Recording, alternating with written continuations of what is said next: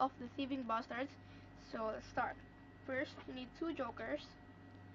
Okay, maybe 2 jacks or 2 queens or any pair.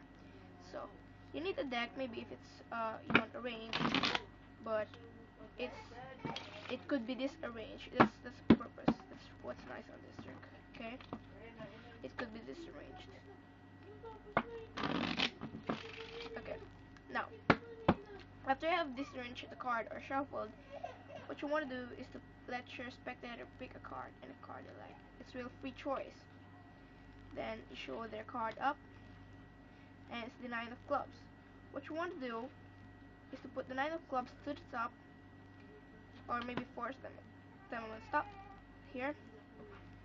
Just do any card first to put it on the top. Then there's their card. It's going to tell them to get a lost, but you're putting it to the top.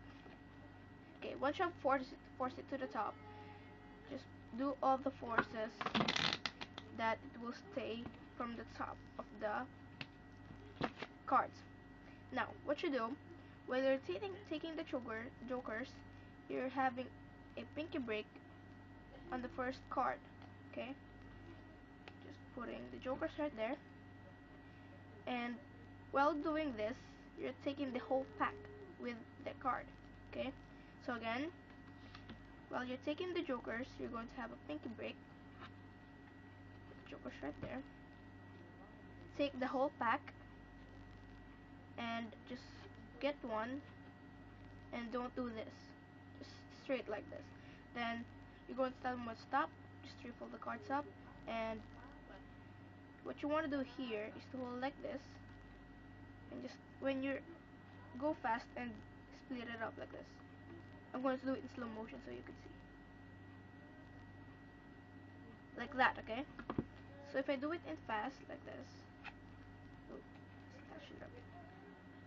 So if I do it in fast, it's like this. So that's how you do, how you want to do it. Okay, then just put their card right there, and boom, they will be amazed. So that was Thieving Bastards. I hope you guys like it, and there will be more coming up. Shout out, so please subscribe to my channel, leave a comment about this video, and it might be you sometimes. So thanks for watching, and I'll see you guys next time.